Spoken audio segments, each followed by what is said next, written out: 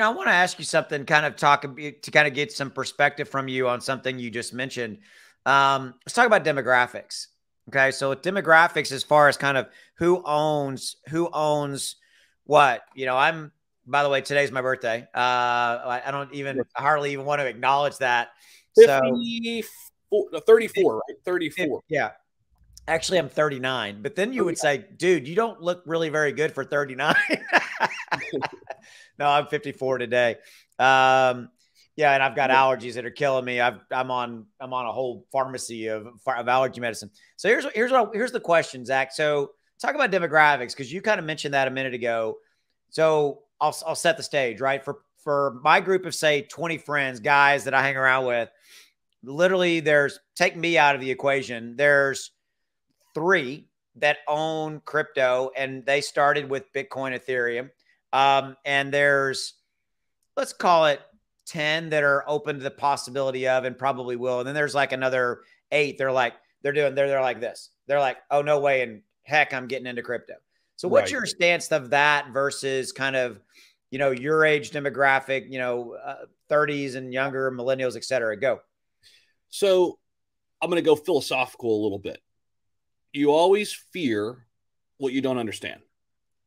Right. And I think that's really what it is. It's just a lack of education. So I think the people who are the loudest, voices in the room that are against crypto are probably the people who know the less. Absolutely. Know less than we do. Right. I mean, and listen, we're learning every day. We don't have it all figured out. There's a lot of people that have been in this thing since 2010, and they know way more, especially from the tech standpoint and all that. But a lot of people just hear what the media puts out. Right. Yeah. That, crypto's not good. Right. And here's why. And so they just run with that narrative. Now, I think there's something else that happens too. Right now, if you're investing in traditional things in stocks, and you have an IRA and you have a financial planner or an investment person that you go to, they're not allowed to talk about crypto. I know. It's crazy, isn't it? Technically, right? Technically. And a lot of the times, if they are talking about crypto, they're saying exactly what you said to set up this conversation is you don't want anything to do with crypto. Okay. So just don't even look over there. Right.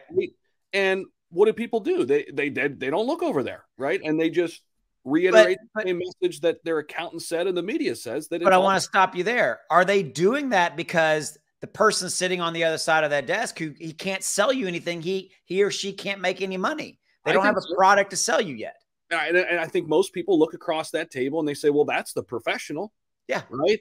Yeah. That's the person who does this for a living. So I'm going to listen to them. Right. Yeah. And a lot of times it's right when you're talking about stocks. But, interestingly enough, obviously I'm not going to oust his name or anything like that. My accountant, the reason why I went with him, Austin, and the reason why I went with the accountant I did is because he's an investor in crypto. He understood MetaMask. He understood DeFi.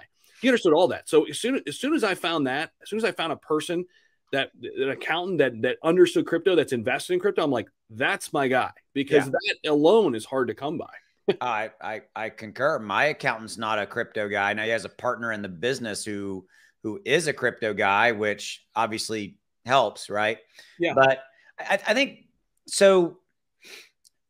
You raise an interesting topic, education, but do you think it's a situation where it will always be that generational gap? I actually think there will. And I think a lot, because here's part of it.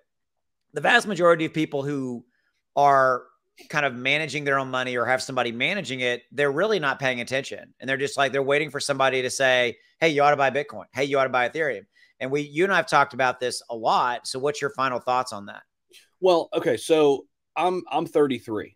So aside from crypto, the last big opportunity was the .com era, really, right? To make life-changing wealth, to have, I mean, obviously, if I were investing when I was 18, just in the, good stocks, good mutual funds and all that, but most people aren't.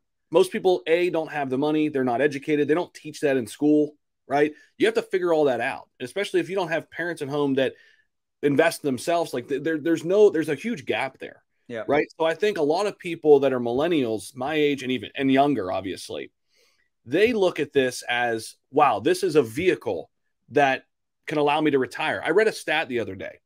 Millennials on average need roughly, now this is a household, so this is 2 incomes, you know, they need roughly $2 million to retire.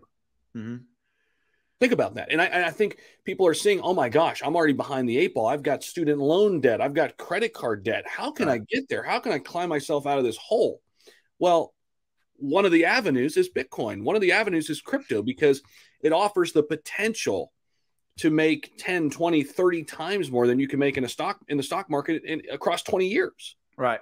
And, right. and I think anybody who's sitting there on YouTube or on Google that's searching, how do I better my life? How do I create financial freedom if I'm 30 and I'm already in debt? They're going to find that, right? But I think, to your point, people your age are, number one, they're just taking less risks, which they should at their age. And they haven't grown up in it, right? And they just don't want to learn. They don't want to learn something new.